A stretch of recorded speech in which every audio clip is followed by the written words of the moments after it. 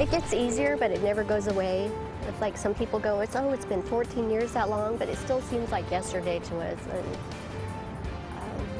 it's still hard. The mother of Justine Vanderschoot is calling for justice tonight ahead of a parole hearing that could set one of her daughter's killers free. In 2003, the 17-year-old Justine was strangled and buried alive in a high-profile murder case that stunned our area. Her boyfriend and his roommate were convicted of the heinous crime. New tonight, CBS 13's Steve Large joins us now with the family's emotional effort now to keep their daughter's killers locked up for life. Steve. Yeah, and that family also tonight is sharing new details about the plot that led to their daughter's murder as convicted killer Brandon Fernandez prepares to ask for his release. I mean, just to see him hear his part of the involvement and just his voice, and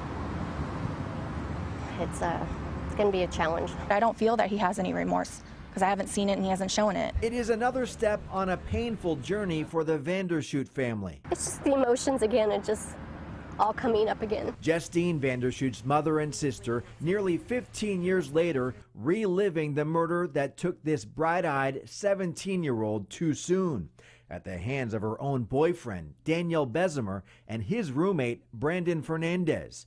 Both pled guilty to her murder in 2003, Fernandez to a 15-year-to-life sentence. His parole hearing now just weeks away. This is KOVR 13 News at 10. For Curtis? Well, Michelle, day 4 that Justine Vanderschoot is missing. CBS 13 reported extensively on what began as a search for Justine. We're going to find her. She's going to get away. Justine's body was found 2 weeks later in a shallow grave in Applegate. She had been strangled and buried alive. Now the family is sharing new details from the case that never went to trial. That investigators learned the convicted duo had dug the hole 2 weeks before the murder, and that they had tapped the family's phone line 9 months earlier. Listening to calls Justine was making, their motive, she was planning a breakup. All along, even before it happened, they were listening to all of our conversations. Now, cherished family photos help recall the joy Justine brought to the world. This picture is at our cabin. And serve as inspiration to keep her killers locked up. It's going to be my family's fight for the rest of our lives. Now, Saturday, the family will be holding a candlelight vigil at Clipper Gap, the park and ride there. Now, that's where Justine's missing truck was first spotted back in 2003.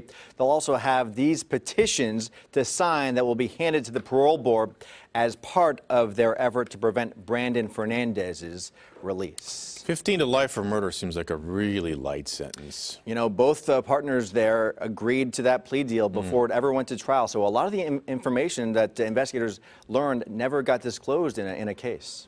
Interesting. All right. All right, Steve, thanks very much for that. Appreciate that.